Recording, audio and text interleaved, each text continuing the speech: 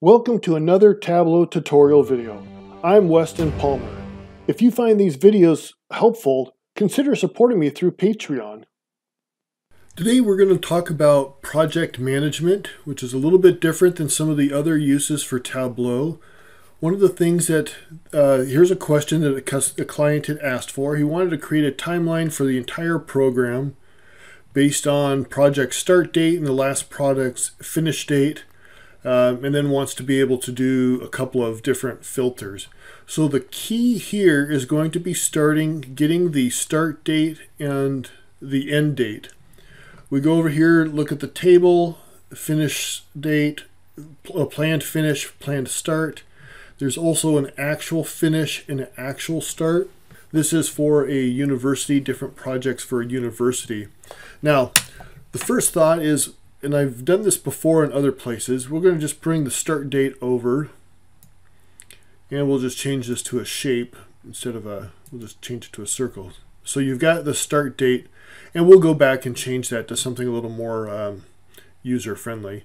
But so we've got a dash, and that sounds great. So let's put on the finished date as well. And how do you do it? Well, it doesn't work real well because you've got the start date on top and the finish date on the bottom, and you only have one data point for each one, and it's a real mess. When you come to the data source,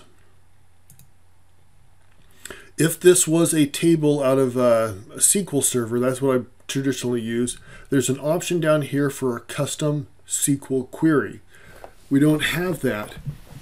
And what we need to do is we need to get all of the start dates, we need to get all of the dates in one column, in one field, so we can bring them all over and put them on this line here, and you can have different items. I'm going to show you how we do that. All right, so we're going to come back here. We're going to add a new sheet. This is in Excel. Maybe you'll have to use this for other ones as well. I apologize, I am using my noisy keyboard because it's ergonomic and it's easier for me to use. So we're just going to grab the item number here. This is how we're going to link. Come over here to milestone, and then we'll come back over here to planned. We're going to do this for all of the dates. And this is planned start date. And this is going to be the milestone. And planned start. Apologize, that's going to be a little bit noisy. And I'm going to just, this is a little bit more data manipulation than you probably wanted. So we're actually going to, I'm just going to fast forward through this.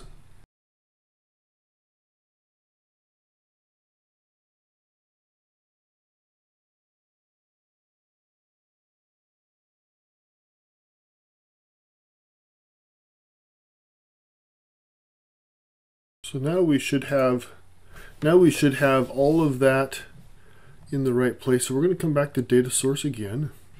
When in doubt, just reconnect.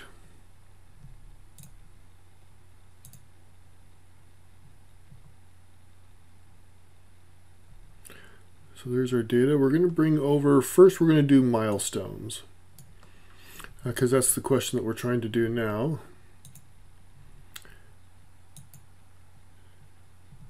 Oops. We'll just probably have to come over here, and we're just going to rename this.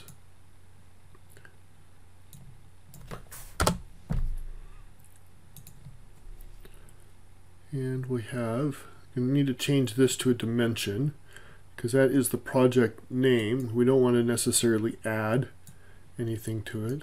So there's a project name, and now we can add date up here at the top. We're actually going to go down a little bit further, and then we're going to add milestone to the color.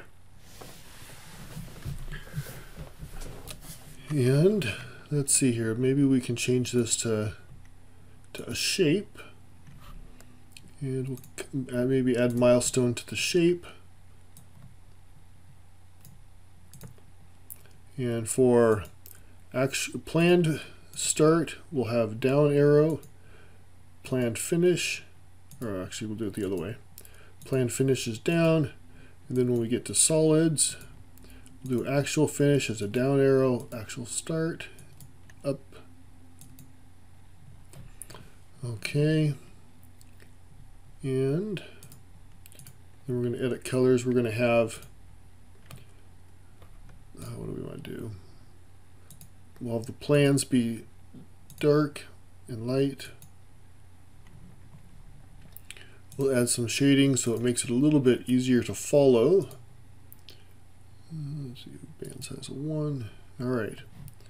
And so now that will give us where the projects, you can see where it was supposed to start when it did. It was supposed to end there. And so you were a little bit further off, and you can scroll down. And you can see a couple of these. Actual start looked like it was on the actual date it was supposed to start. No difference. Quick project there. Okay, so then the question says, okay, well, let's bring in all that other information. So we're going to have to create a new data source to bring in the original data.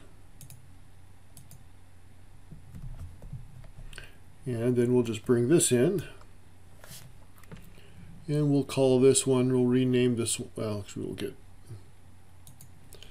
and we'll come over here, back to sheet 2, we're going to call this project detail.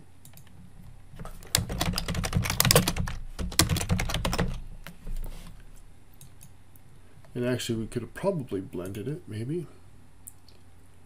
We're going to do edit blend relationships. There's probably a better way of doing this, but I'm going to do it this way. We want it to link on the item number. There's item there. I swore there was a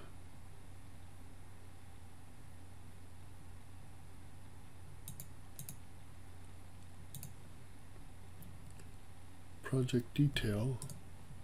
Oh, that's because item down here is listed as a, oops, is listed as a measure. We need it to convert it to a dimension. And then you'll see that that's linked up. And so now we can just bring over project name to the project, and as they say, Bob's your uncle. So that's one way of creating milestones. What you have to do is create that, either do a custom query or go into the Excel file and put them all into one place. You need to get all the dates into one field, and then the different names of the milestones can be in a second field. Thanks for watching. I hope you'll subscribe and turn on notifications so you know when new videos are released. Check out some of these other videos I think you'll find helpful.